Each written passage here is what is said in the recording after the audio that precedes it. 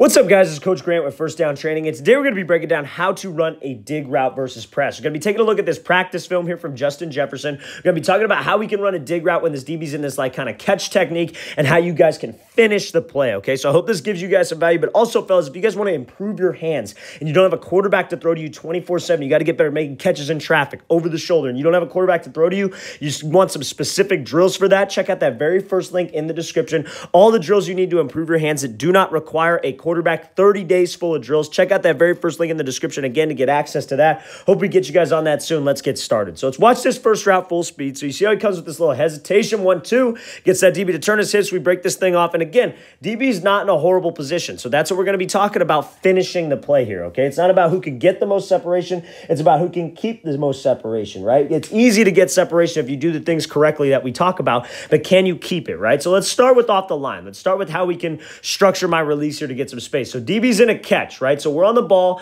He's about 2 yards off. What he's hoping that we do is we just run to the outside. He's able to get hands and reroutes us completely. But we know as a receiver that we can't do that. We got to be able to close the distance, kind of maybe give him a little hesitation. This is like the perfect situation with the DB to give like kind of a hesitation, little hop right here, kind of walk off release, and then we give him this 1-2, right? I give him a 1-2, and I see how much Jefferson sells with his upper half, right? So when we get this hesitation, and then I work, it's just like a crossover in basketball. You guys got to be sudden with your feet to create that explosion, but also you want to be able to step outside of his frame to threaten him. Because what are we trying to sell right now? We're trying to sell that we're just going to give a little hesitation, one move to the inside, and beat this race and win this race back to the outside and try to beat him on a vert, get him to turn those hips, and hopefully the quarterback puts this thing over the top. That's what I'm trying to sell. So I got to say that with my upper half. I got to sell like that with my upper half. So I come off here, I hesitate, 1-2, and you see he steps outside of his frame. Because if you're not stepping outside of a frame, that does not threaten the DB at all. If you guys are stepping inside of his frame, it's not going to get him to turn his hips. So I got to be violent with my upper half.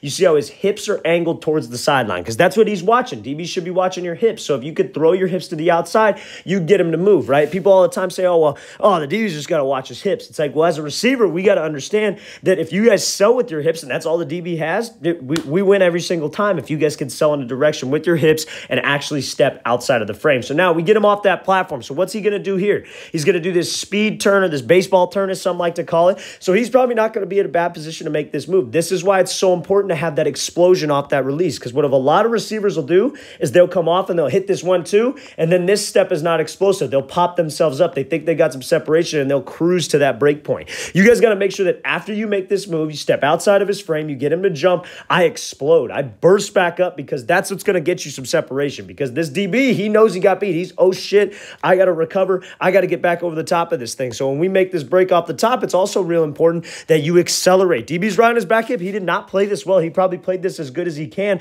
Just Jefferson ran a perfect route. That's all it comes down to. The DB could play it perfectly, but if we do it perfectly, he will not win, because that's just the nature of the game, because the DB is always one step behind because receivers know where they're going to be going. So if we do everything perfect, all it relies on is the quarterback to put a good ball in. If we accelerate out of this thing, we win that race back to the ball. My hands are late. I know it's a little blurry right here, but I can make that play, and this is plenty of separation, especially at this high of a level when you have talented quarterbacks throwing to you, okay? So that's how you can structure your dig, running a dig against press with an inside release. Just make sure that we accelerate. Make sure we're fast after we get some separation, especially going against a catch technique DB. Close the distance, be patient, be sudden, explode outside of his frame, sell with your upper half, then let's win that race back to that spot where the quarterback needs us to be. It's watch at full speed. So he hesitates, 1-2, bursts upfield, breaks this thing off, make sure those hands are late. Great job by Justin Jefferson. All right, guys, I really want to thank you for watching. I really appreciate it. If you guys have any questions at all, please leave those in the comments below. I'll get back to you as soon as possible. And also, guys, if you want to improve your hands, but you don't have a quarterback to throw to you 24/7,